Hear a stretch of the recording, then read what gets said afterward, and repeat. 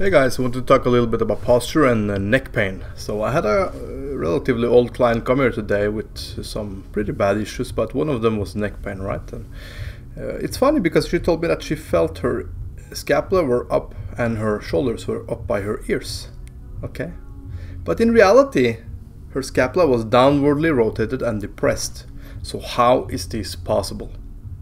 When I looked at her, it looked like her trap muscle was huge. Because she was down here.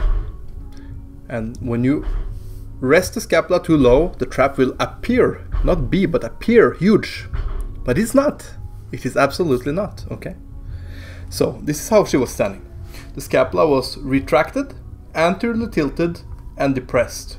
So it was winging, and she had a massive hinge at the lower cervical. And I told her, well, we have to raise your shoulders. And she didn't like that because, oh, but I have my shoulders too high already. No, she didn't. So what did we do? Well, we pulled the back of the neck up to the roof so she had a long spine.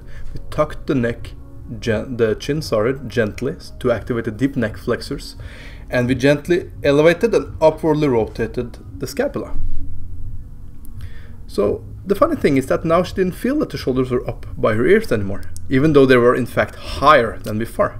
Okay, so of course she didn't feel very comfortable because she's used to be like this.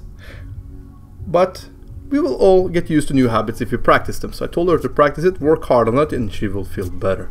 The point here is that we should not just take what we see as granted. Do a thorough investigation. The superior angle of the scapula should be in line with the T2 spinous process. Just measure it. Don't just take it as granted. Measure it.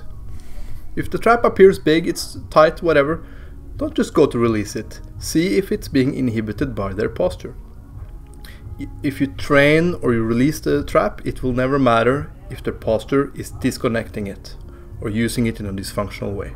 So the muscle function, oh wow, we are having some thunder here.